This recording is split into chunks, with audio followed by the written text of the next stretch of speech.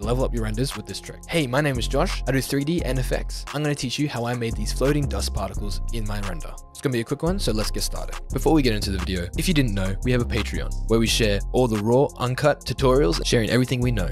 So if you're interested, go check out the link in the description below. Back to the video. First, you're going to have your scene laid out, then spawn in a cube. Scale it to your scene, go to Object Properties, scroll down to Viewport Display, press on Textured, and select Wire.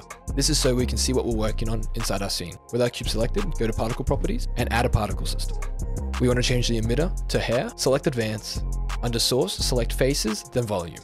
Now our hair should be growing on the inside of our cube instead of the outside. Now let's add an isosphere. Without pressing anything, go down to Subdivisions, change this from 2 to 1.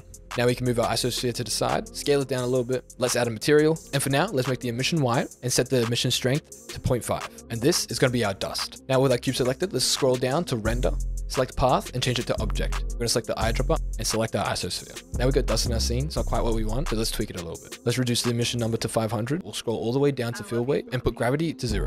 Set the scale to 0.02. Let's go into render mode and see how it looks. Our scene is all dark, and that's because our cube isn't transparent. So let's add a material, delete the principal BSDF, and let's add a transparent BSDF. Connect that into the surface, and there we go. Let's select the cube, go to Object Properties. Now let's just animate the position of our cube. We'll just keyframe the cube, which will make the dust look like it is floating around. Now let's select our keyframes in our timeline. Select both your keyframes, right click, press handle type, and vector. This just makes our cube move at a consistent speed. Now I'm going to tweak my dust to match my scene. I'm going to change the emission to 0.02, and let's change the base color to match the dirt in our scene. And we'll set the subsurface scattering color to a lighter color of your dirt color. And that's pretty much it. So thank you guys for watching. Yes, I know it was a super short video, but I know someone out there would have got something from it, and that's all that matters. If you enjoyed, leave a like and subscribe, and please leave us some comments on what you want to see next. Thank you so much for watching, and I'll catch you guys later.